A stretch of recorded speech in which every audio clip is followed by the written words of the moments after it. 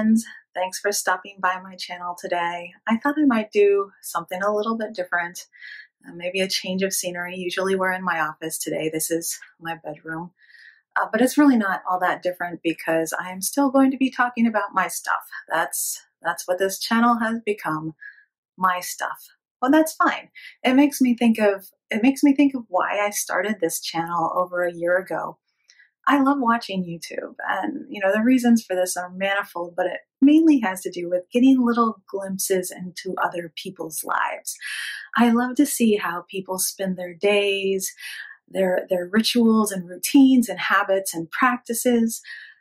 That's something that I really enjoy. I'm nosy. I get that from my grandmother. So I love these little peeks into the lives of other humans.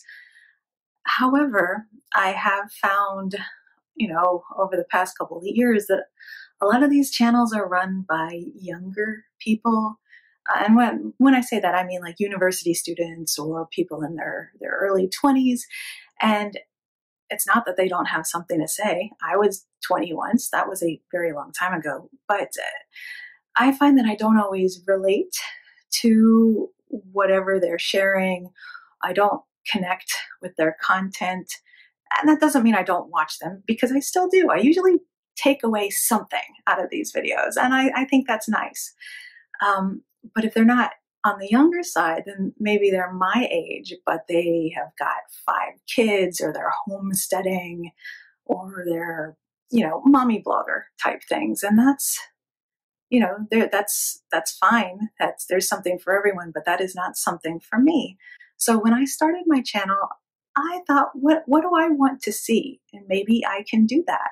And I was looking for Gen X type content, child-free people and their hobbies and habits and passions, and things for dark-hearted, gentle weirdos and nerdy goofballs. And that's sort of my vibe. And so that's what I wanted to do.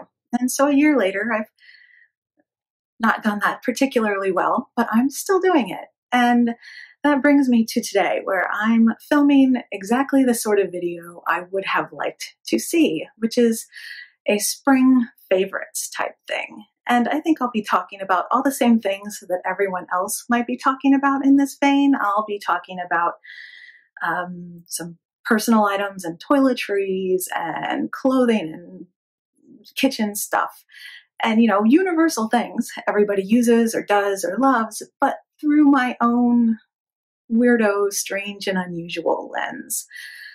So if that's what you're here for, I hope you'll find something interesting. And in the meantime, let's just get into it. So our bathroom doesn't have a lot in the way of storage or shelving or wall racks. And so my shower toiletries always sat on the edge of the tub, which was so easy for me to bump into or knock over.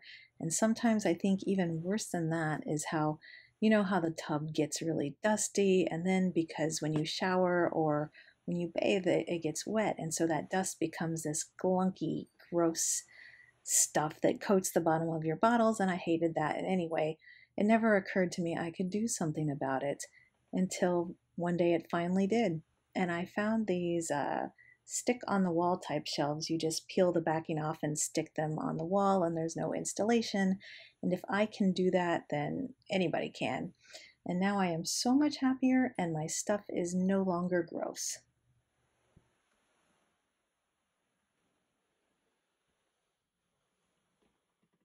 I also grabbed a little tiered caddy for the sink area to help organize some more of my things. And it doesn't quite fit the way I had envisioned because, God forbid, I actually measure anything, but I think we've made it work. Bookkeepers Butter Hand and Cuticle Salve from Paintbox Soapworks is packed with beautiful shea butter and a panoply of skin pampering oils, and this little jar is just a lovely treat for your grubby mitts. I love the smell of the herbal, floral, lavender oils that scent it. It makes me feel like I'm getting a manicure and a hand treatment from a gentle hobbit in the Shire. Despite the fact that they are pretty overpriced, I really do love these t-shirts from Made the Label. They're organic and sustainable and all of that sort of thing, but what I like is the raw, uneven neckline. My big head tends to stretch out necklines on t-shirts anyway, and it's like these guys have already done the work for me. I also love their selection of colors. I have mustard and rust and olive and all of the best colors from your 1970s Tupperware collection.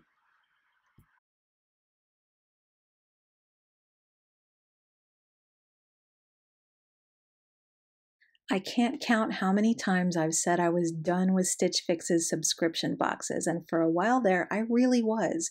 But this past year, they switched up their business model, and instead of just offering you a box where a stranger picks out some things for you, they've started curating a little shop of outfits for you that changes throughout the day. 9 times out of 10, it's nothing I want, but I'm afraid I have become a little bit addicted to peeking in to see if they've got the perfect floral top for me. I'm not even sure what this top looks like, but I'll know it when I see it. And as I'm a bit obsessed with florals in general, I've picked out a few not quite perfect, but I like it anyway, pieces along the way.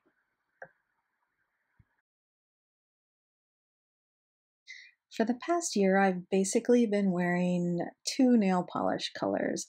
The first is an illuminating nail concealer from Cure, and it's a milky white, and it sort of reminds me of the creepy Sears eyes from the horror movie The Beyond. The second is a mushroomy purple gray that reminds me of the gills on the underside of a fungi with the epic name of Amethyst Deceiver. I actually wish that were the name of the polish, but it's not. It's smoking hot. The last one I just picked up recently, and I picked it up solely because of the name, which is Mooning, and how awesome is that? And it's just a very pale, pretty powder blue. The two fragrances I've been wearing most frequently this spring are both from indie perfumers. The first is Antoinette from Seance Perfumes, which is a very pretty, zingy, candied white floral. The second is The Queen of May, which is a collaboration between Black Phoenix Alchemy Lab and Spiritus Arcanum. And it's just a beautiful, riotous jumble of wildflowers, every bloom and blossom imaginable, with hints of this really charming, dusty vanilla underneath. It's perfect. Late last year, I chopped off the majority of my hair, and this has allowed me to indulge my childhood fantasy of wearing massive Mad Max Beyond Thunderdome Tina Turner style earrings. So I thought I'd just give you a quick tour of the earrings I've been wearing recently. Those were some cheap silver hoops I got from Etsy. These are some red and gold leather sacred hearts on dangly chains that I got from Rosita Bonita. Next to them in that same dish, from a shop called Vanessa Mooney, are some more danglers. These are little rose, not rose, just gold dagger rosaries. Yes, that's what I was going to say. They're kind of pokey, so you want to be careful about those. On the chalice, I also have some more daggers, which are not as pokey and much more comfortable to wear and just super beautiful and unique. These are rose gold asymmetric daggers from a shop I love called Arcana Obscura. Right next to them are some silver runes from another shop I love called Under the Pyramids, but I'm afraid I didn't get the face of these earrings very well. And then on the end there, I've got two pair of earrings from Blood Milk, one of my other favorite jewelers. It looks like I must have misplaced the mate to that sword. Then I have some rattlesnake fangs, and these are just all of the earrings in rotation right now.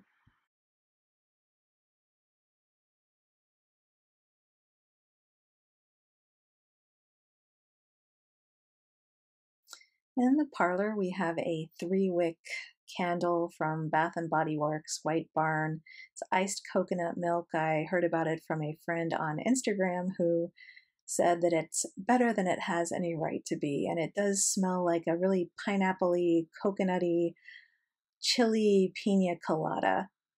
And then over on the sofa, I have my favorite pillow in existence, which is a Mythological Creatures velvet pillow from a shop called Baba Rock Studios. I believe they're in Prague, and they sell all sorts of decor and tarot card accessories and just beautiful stuff.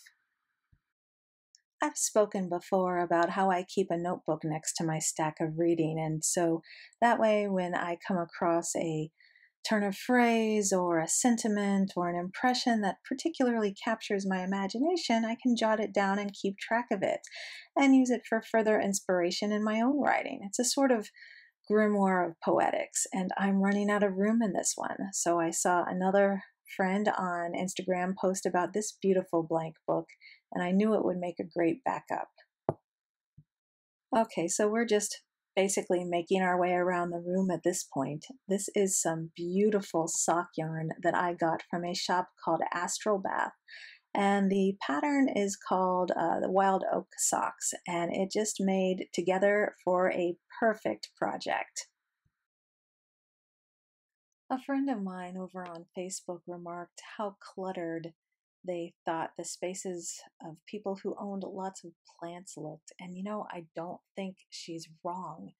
But I like having plants around. I like something living and green amongst all of the inorganic dead stuff that I collect. Anyway, this plant was getting a little unruly. I believe it's a monstera something or other, and it was trailing all over the floor. So I got some of these clips to keep it up on the wall and maybe train it to go up the bookcase and just keep everything tidy. It maybe still looks a little cluttered, but I'm okay with that.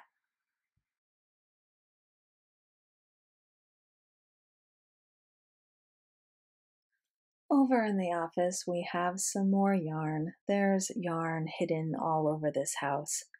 But this is some sock yarn, a very beautiful soft yarn from Dragon Horde Yarns.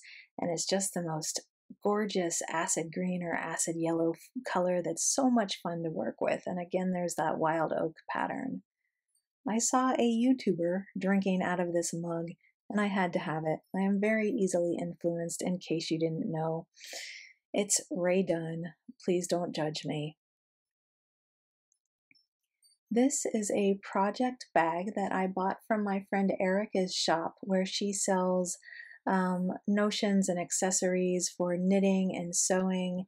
And I just love this vintage floral fabric, and that's more Dragon Horde yarn in there. It's not a sock this time. This is going to be a scarf. But at any rate, it's just the perfect size for a ball of yarn or two, and your project, even if your project is, a 1,000-mile long scarf, it just carries it all beautifully, and it is a phenomenally gorgeous bag.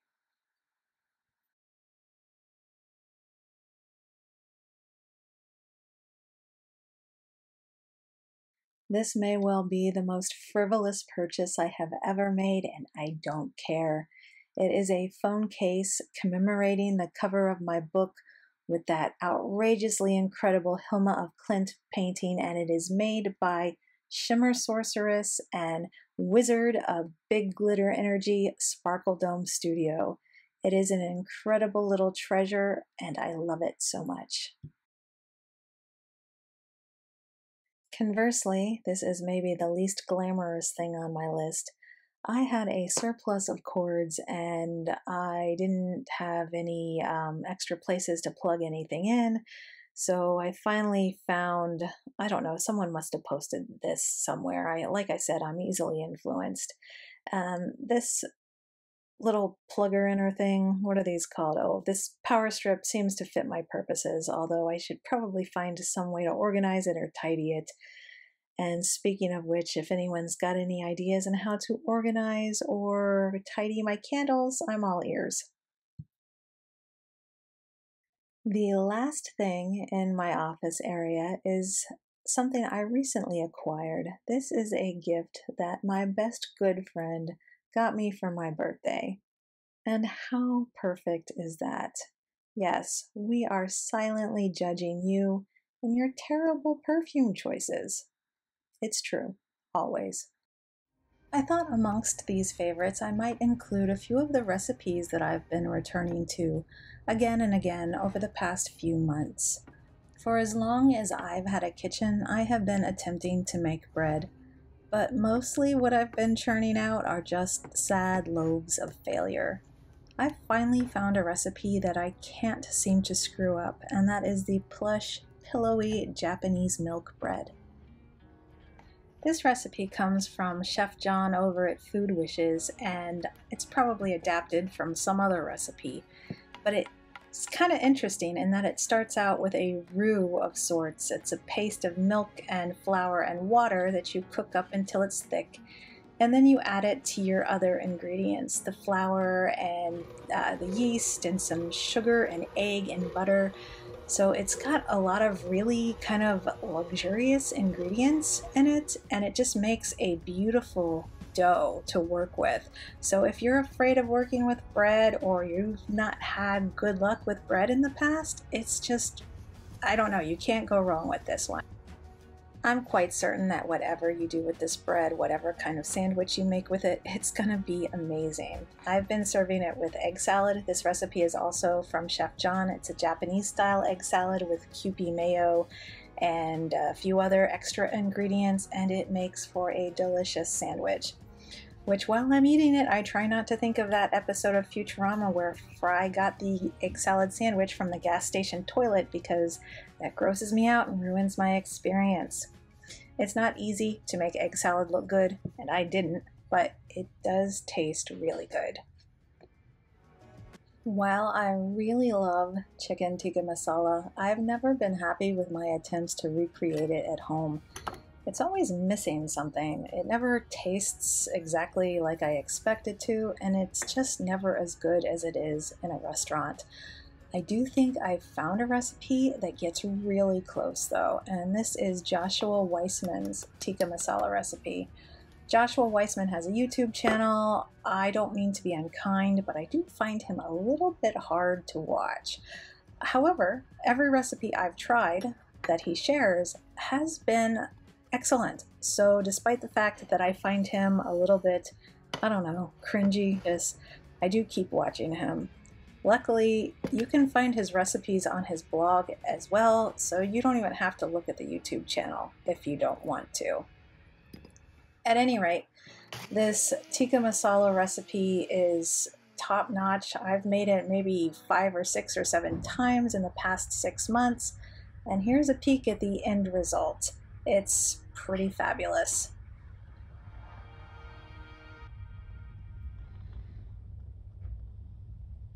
One of the highlights of my workday, and definitely one of my favorite non-tangible things lately, is something that we started doing about 6 months ago.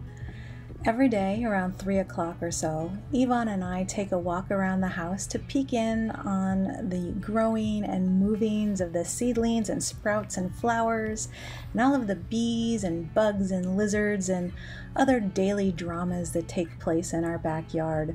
We don't have a very big house, it's maybe a 5-minute walk, but it's just a lovely break to the day to get some fresh air and move around, so I thought I might take you with us on a little garden tour.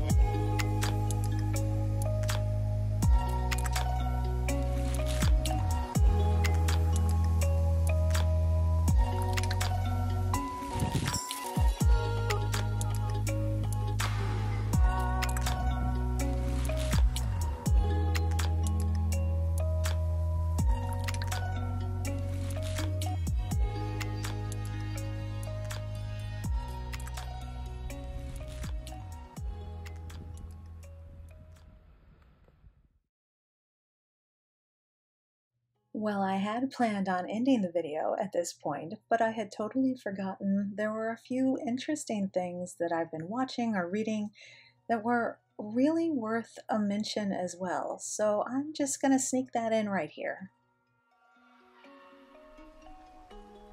I've been reading and rereading both books of enchanting advice from Russian-American poet Taisia Kitayskaya, who writes from the perspective of Russia's most infamous witch, Baba Yaga. My dear friend Sonia, also a Russian poet, has written on how this folkloric entity is both benevolent and dangerous, and ultimately more unpredictable than evil, and that's exactly how these wildly imaginative missives read, beautifully and compellingly unpredictable. These books would make delicious gifts for your most daydreamy, whimsical friends, and I will illustrate my point by sharing a brief passage of counsel from the marvelously mercurial crone herself.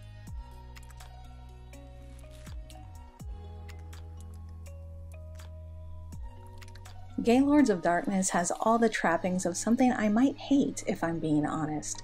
My least favorite kind of podcast or any interaction really is when two friends' conversations devolves into tangents and inside jokes, and it's awkward and it makes me feel like a third wheel. Stacy and Anthony wander all over the place and ramble about all kinds of silliness, and I'm fairly certain they think they're quite amusing, and you know what? They are. It must be that they're just on the right sort of weird wavelength as I am, or that their fanciful ridiculousness and whimsy aligns in all the right ways with mine, because I love them. And their existence in this world truly makes it a better and a million times more interesting place. Listening to them chat about horror movies, their thoughts and insights and experiences with them, reminds me of listening in on the coolest conversation at a party, and wishing and hoping against all hope that they were also talking with me. With every single episode, I come away with a fresh take on horror, and also having peed myself a little from laughing so hard. The Queen of Black Magic is an Indonesian horror film I had heard about, promptly forgot about, and then my interest was rekindled when I heard the glowing things that the aforementioned Anthony and Stacy from Gaylords of Darkness had to say about it. A loose 1981 remake of a film sees three estranged orphan friends meeting up several decades after a traumatic event to say goodbye to the head of the orphanage who is dying. Increasingly weird and violent things begin to happen once they arrive with their families in tow, and uncertain of the source, they soon discover that the secret from their past is much more terrible and tragic than they realized. It's a pretty bonkers film in terms of story and gory. And like director Joko Anwar's previous offerings, Satan's Slaves and Impetigore, I thoroughly enjoyed it.